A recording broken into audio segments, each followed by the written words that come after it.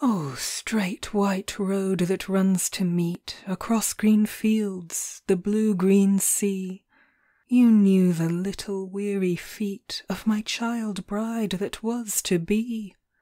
Her people brought her from the shore one golden day in sultry June, and I stood waiting at the door, praying my eyes might see her soon. With eager arms wide open thrown, now never to be satisfied, ere I could make my love my own, she closed her amber eyes and died. Alas, alas! They took no heed how frail she was, my little one, but brought her here with cruel speed, beneath the fierce, relentless sun.